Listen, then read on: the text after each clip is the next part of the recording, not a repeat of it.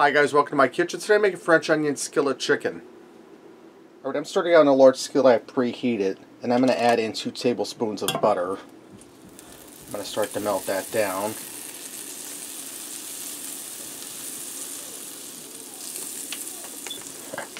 And I have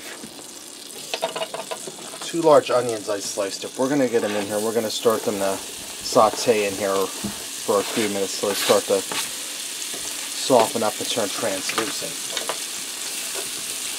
Alright, now that I let my onions to cook for probably about 4 or 5 minutes and they're starting to turn brown, I'm going to add in some beef broth. I'm going to add in about a cup. I'm going to turn my heat down to about medium-low, and I'm going to allow these to simmer in here in the beef broth for about a half hour. I'll keep an eye on the heat, and that should allow the beef broth to cook down and for the onions to caramelize. Alright, now that my onions are caramelized, I pull them out and set them aside, and I'm melting some butter in the same skillet. And I'm going to get my chicken breast in here. Now my heat's down on low for right now. I'll be turning it up. And I'm going to fry my chicken for about 7 to 10 minutes per side. And I will check it with a meat thermometer to make sure at 165 when it's done frying on the second side. I might have to adjust the time a little longer. And I'm going to season each side with some salt and pepper as it fries. Alright, my chicken's done frying. It took about a half hour because it was pretty thick. If you want to shorten that time, cut your chicken breast in half. And with my skillet here, I still have a little bit of butter. I'm going to sprinkle in some cornstarch, about 2 tablespoons. And guys, real quick, I want to give a shout out to one of our YouTuber's channel. It's called In the Kitchen with Pen 1.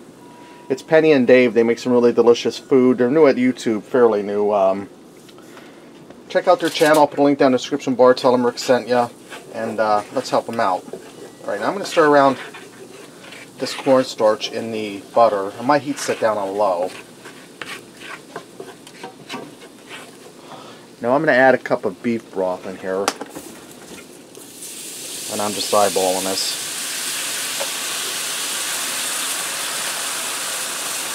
I'm going to add a little more. I'm going to go for about 2 cups because I don't want this super thick.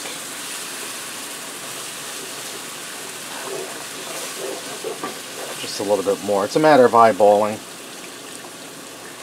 You'll get the right consistency, and that looks good about there. Now I'm going to get my onions back in here.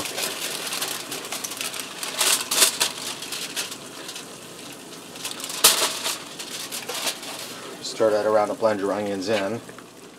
Alright, I'm going to add my chicken back in here. And guys, this big boy right here was the one that gave me the longest time to cook. Because you can see how thick it is. And I'm going to add this chicken broth, or juice from the chicken, back down in there to help thin out our gravy. Now I have some sliced provolone cheese. Let me separate these guys out a little bit. I'm going to put a slice of cheese on each one. If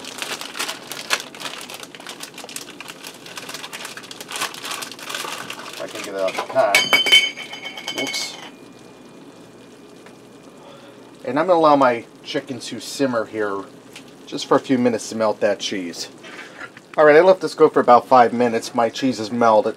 I'm going to add a little bit of fresh chives for some color and a little extra flavor. Alright, this is ready to go. Let's go ahead and fix up a plate and see what we got. Guys, I also went ahead and made some scalloped potatoes to go with this. Let me get in here and give this chicken a try. And Dexter isn't too talkative today because we're having chicken.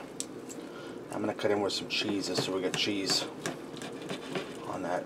See, my chicken's nice and moist, cooked through. You get a little bit of that French onion soup gravy mix.